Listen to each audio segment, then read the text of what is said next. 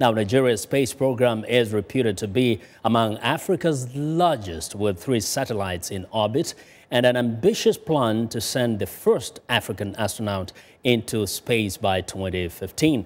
Critics say space dreams are a waste of money in a country racked by poverty, insecurity, and environmental disasters. Heather Murdock reports from Abuja.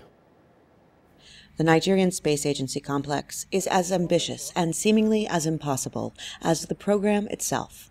On these 200 hectares of land, a museum and a planetarium are being built, along with a complex for visiting scientists.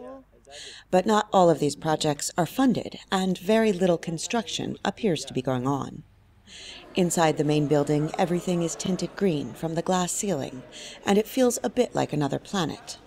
With statues of rockets and satellites decorating the lobby, it is easy to see why officials here are so excited. The agency is in touch with its 3 satellites in orbit, including Nigeria Sat-X, launched in 2011. Spencer Una, the Center for the Satellite Technology Development Director, says they are particularly proud of that satellite built in Surrey, Britain. Nigeria Sat-X was completely designed and manufactured using the Surrey satellite technology equipment by Nigerian engineers and scientists. But in a country plagued by abject poverty, some Nigerians question if space travel is a luxury they can afford. Yes, says National Space Research and Development Agency spokesperson Felix Ale. He argues satellite imagery is key for national development. The Earth observation satellites, have really assisted in a lot of application areas. So it has been used, in the area of disaster monitoring, in the area of agriculture. Nigeria has another goal, to send an astronaut into space by 2015.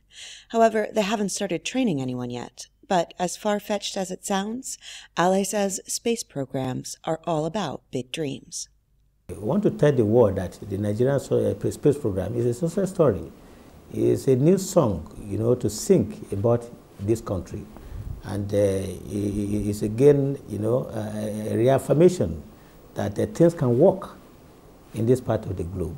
If we have the commitment, we have the zeal.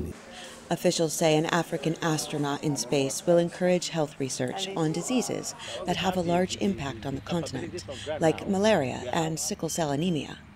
And while some of their current projects are on hold for lack of funding, by 2028, they say, they hope to have made-in-Nigeria satellites orbiting the Earth.